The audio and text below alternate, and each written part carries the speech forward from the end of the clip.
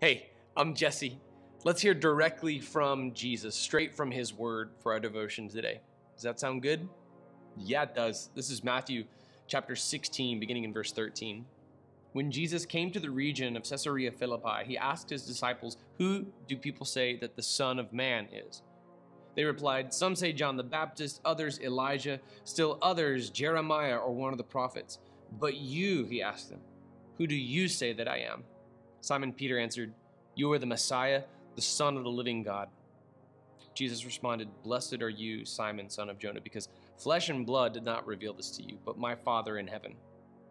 And I also say to you that you are Peter, and on this rock I will build my church, and the gates of Hades will not overpower it." I know that it can seem like a daunting specter to lead someone to Christ and then expect that person to lead someone else to Christ. But this is exactly how you heard of the gospel. The people who shared the gospel with you, the person who led you to Christ, at one point felt wholly inadequate. Now here you are. Here you are, evangelizing, sharing your faith with someone else.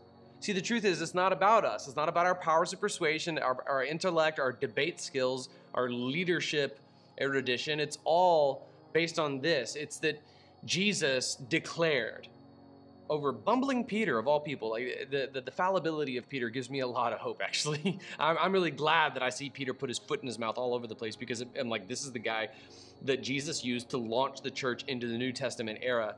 And I remember that it comes down to this promise that Jesus is the one who builds his church, and the gates of Hades can't overcome it. So it's not on your own power.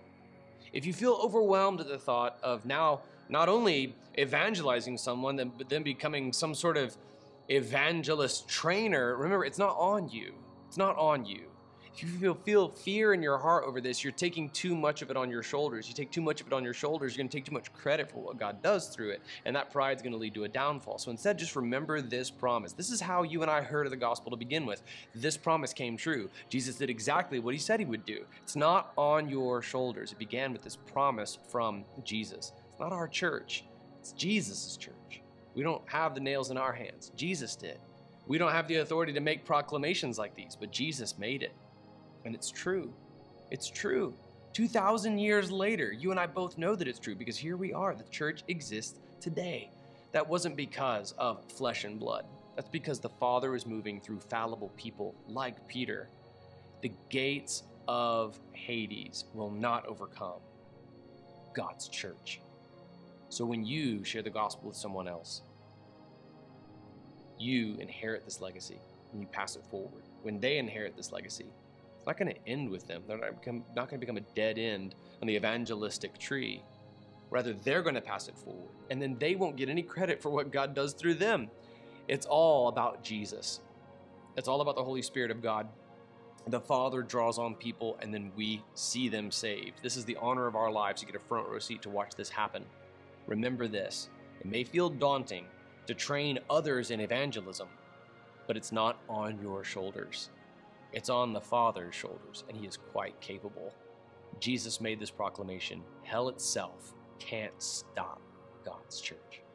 Are you ready? Go make disciple makers.